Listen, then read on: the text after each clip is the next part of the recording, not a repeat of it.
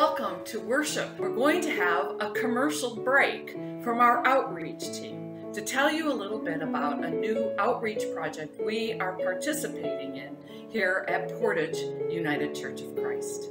Enjoy this Mission Minute. Wouldn't you agree that weekends should be fun, not a time to be hungry? For too many students on the free or reduced lunch program, once the school week ends, they are not sure if they will have things at home to eat for lunch or dinner. I'm Nancy Honeysett from the Outreach Ministry team, and I'm a retired teacher. One of the very first volunteer jobs I took after I retired was for communities in school to help distribute weekend food packs on Friday into some of the students' lockers. The students would peer out their classroom doors as we passed by with our dolly full of food packs. I was amazed how excited even the youngest children would become about getting food. I was not used to kids caring that much about food unless it was a candy bar or other sugary snacks. These were kids getting excited about packs of oatmeal. Even more students will now need these weekend food packs with the recession caused by the virus. Loaves and Fishes and Community and School are partnering with regular food services in the schools to make sure that students still receive food. Will you help fund this program? Click on the flyer in the all-church email for more details. Then write a check to PUCC or donate online under Missions and write food packs on the memo line. Then just imagine that happy smile on some students' faces when they can look forward to lunch. If you would like to join us in supporting, please be sure to go to our website and click that donate button. We would be grateful for your support.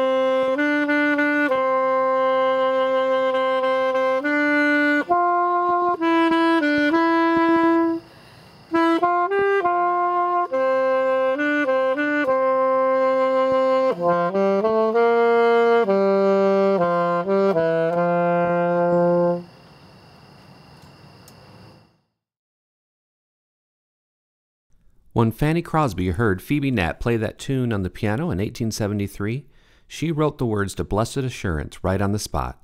It is the most popular of around 9,000 hymns. Welcome to Music Sunday. We will share a variety of music today, but perhaps the most well-known hymn of all time is Amazing Grace. The composer of the music is unknown, but the words were mostly written by John Newton. John Newton was a man who knew both the bondage of sin and the liberating power of the Holy Spirit. He was nurtured by a devout Christian mother who prayed that her only son would become a preacher. But she died when John was only 6 years old, and he eventually became a sailor after the example of his sea captain father. He sailed for places where he believed he could sin freely, as he put it. The last verse of Amazing Grace was first recorded in Harriet Beecher Stowe's influential 1852 anti-slavery novel, Uncle Tom's Cabin. 3 verses were sung by the character of Tom in his hour of deepest crisis. He sings the 6th and 5th verses in that order, but then Stowe included another verse, not written by John Newton, but that had been passed down orally in African American communities for at least 50 years. It was one of the verses in a song called Jerusalem, My Happy Home, which was first published in a 1790 book called A Collection of Sacred Ballads. John Newton eventually became a captain of a slave ship, and after his conversion to Christianity, he served as the minister of a church for 44 years before his death at the age of 83. Here's what he had inscribed on his tombstone. John Newton, once an infidel and libertine, a servant of slaves in Africa, was by the rich mercy of our Lord and Savior Jesus Christ preserved, restored, pardoned, and appointed to preach the faith he had long labored to destroy. When this poem was penned nearly 250 years ago by John Newton, it was not titled Amazing Grace. Its original title was Faith's Review and Expectation. And in that spirit, let's review that first verse. What is so amazing about grace? Grace is defined in Greek as the divine influence upon the heart and its reflection through one's life. 2 Peter chapter 3 verse 9 says, "The Lord is not slow in doing what was promised, the way some people understand slowness, but God is being patient with you. God does not want anyone to be lost, but God wants all people to change their hearts and lives." Romans chapter 5 verse 12 says, "Sin came into the world because of what one man did, and with sin came death. This is why everyone must die, because everyone sinned." But this is where grace comes in. Romans chapter 5 says, "But God's free gift is not like Adam's sin. Many people died because of the sin of that one man, but the grace from God was much greater. Many people received God's gift of life by the grace of one man, Jesus Christ. So as one sin of Adam brought the punishment of death to all people, one good act that Christ did makes all people right with God, and that brings true life for all. Sin once used death to rule us, but God gave more of his grace so that grace could rule by making people right with him, and this brings life forever through Jesus Christ our Lord." Romans chapter 10 verse 9 says, "If you use your mouth to say Jesus is Lord, and if you believe in your heart that God raised Jesus from the dead, you shall be saved." And that is amazing grace.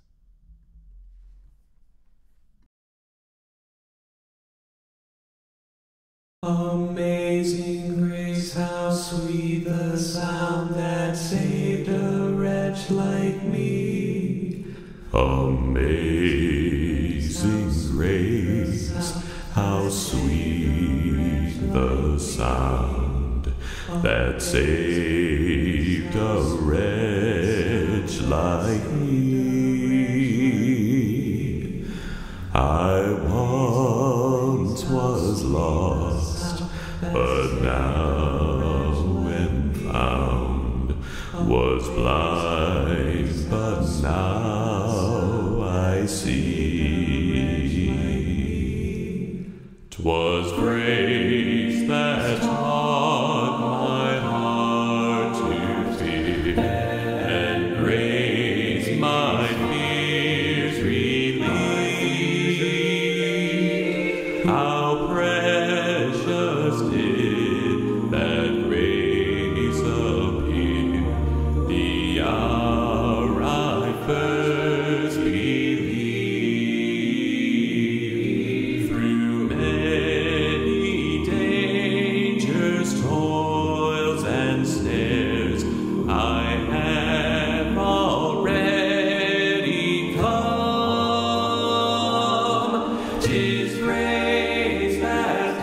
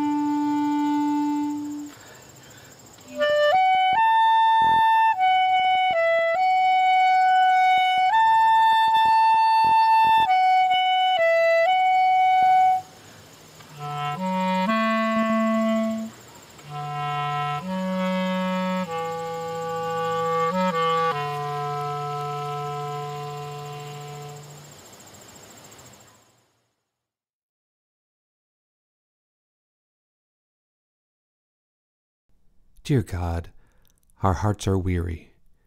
We are worn down by sickness and loss. Our country is being torn apart with political fighting. Our country is being torn apart in our quest for social justice. We mourn the passing of Justice Ruth Bader Ginsburg. We pray for our leaders. We pray for peace. We pray for understanding. We pray to have us feel your amazing grace. Heal us, Lord, and give us strength to do your will. Amen.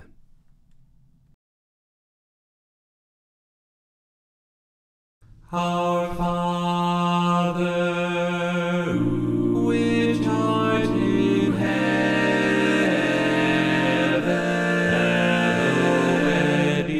hallowed be thy name.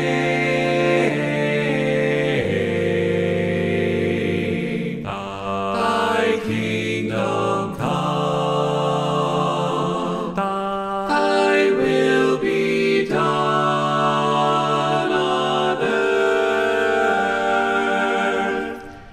as it is in heaven.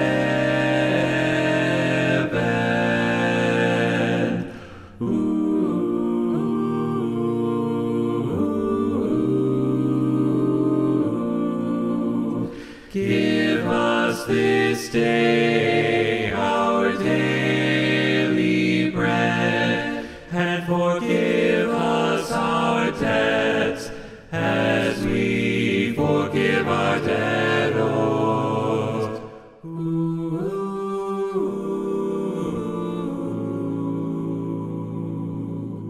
And lead us not into temptation, but deliver us from evil. For thine is the kingdom, and the power, and the glory forever.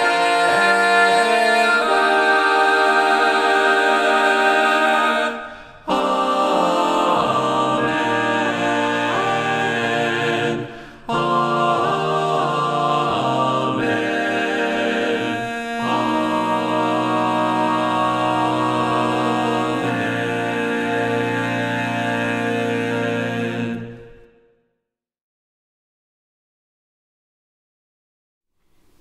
Friends, you are a life-giving vessel of God's word. So let us go forth into the world in peace. Be of good courage, hold fast to that which is good, render to no one evil for evil, strengthen the faint-hearted, support the weak, help the afflicted, honor all persons. And may the blessings of God, creator of all, mother of life and father of the universe, the grace of Jesus Christ, our healer and redeemer, and the inspiration and sustaining breath of the Holy Spirit be with you now and always. Amen.